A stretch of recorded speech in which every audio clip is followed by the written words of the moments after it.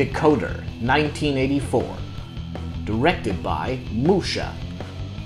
Starring F.M. Einheit, Bill Rice, and Christiane F.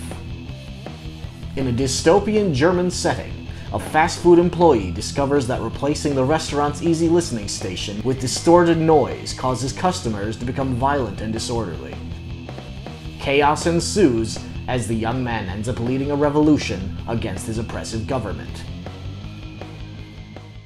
I was extremely excited to check this film out when I discovered it. I've been a fan of industrial music for years, and this film has the most industrial premise I've ever heard. I even spent the mid to late 2000s playing in a few local industrial bands, as well as fronting a project of my own for a while. Musha, the director of the film, got the idea after spending some time with Einstürzende Neubauten, a prominent German industrial band. As a matter of fact, one of the members actually plays the lead character in the film. Other prominent figures of industrial music that appear in this film are Genesis P-Orridge of Throbbing Gristle and influential writer William S. Burroughs.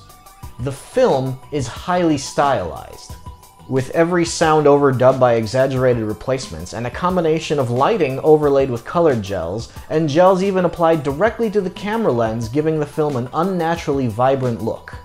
The soundtrack matches the film's vibrant dystopian style as well, with Psychic TV, Einstürzende Neubauten, and even Soft Cell contributing music. I definitely feel that they could have done more with the story, but the film's experimental nature, coupled with the small budget, probably prevented them from doing anything any more ambitious.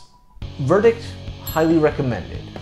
Fans of industrial will especially appreciate the time capsule of sorts this film represents for the genre. That concludes this week's review. If there's any obscure sci-fi or horror film you'd like to suggest, feel free to leave a comment below.